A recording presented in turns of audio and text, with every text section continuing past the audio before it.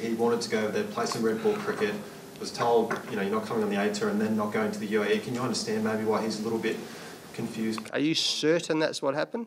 I'm asking. Are you certain that's what happened? I'm asking Justin.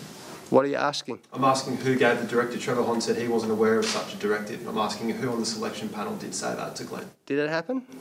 That's my question. Well, you're telling me it did happen. I'm asking you, did it happen? I'm asking you're asking me, I'm asking, did it happen? So you have no knowledge of that being said to Glenn or his management or anything like that? No, I've got zero knowledge of that. In terms of Careless whispers, eh?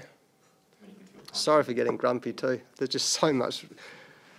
I don't like getting grumpy, but there's so many stories that go around about so much stuff, you know. It's, oh, mate.